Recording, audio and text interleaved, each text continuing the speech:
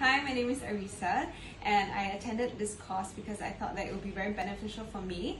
Since I work in the hotel industry, I don't handle the food directly, but we have many events at our hotel, and I think that it would really help me to be able to, be properly licensed to handle food if I have to for the events that we host at the hotel. And I am very thankful that I have my company to support me in this, in wanting to get this license.